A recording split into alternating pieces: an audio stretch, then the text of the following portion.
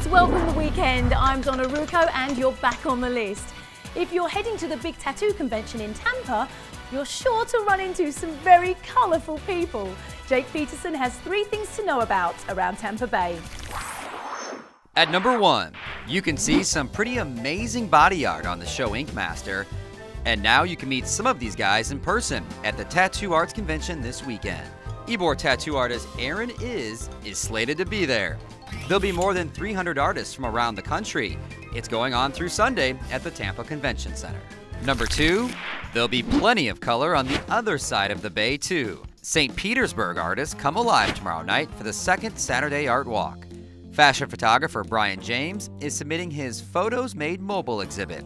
It's a collection of his Instagram pics. It's a totally different view of my life. So it's like what I see every day.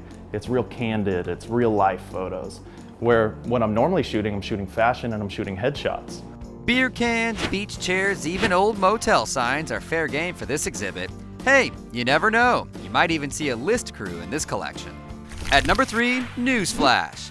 Out of 150 cities, Wallet Hub has named Tampa as the best place to retire. Is this big news? That's kind of obvious, right? In other obvious polls, FakeMadeUpPolls.com ranked Tampa as the #1 city to see drunken people dressed as pirates. Obviously, FakeRankings.com named Tampa as the most well-known city with the name Tampa.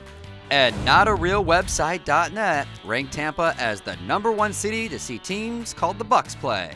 By the way, the median age in Tampa is only 34.5. Just saying. Now you are caught up and clued in around Tampa Bay.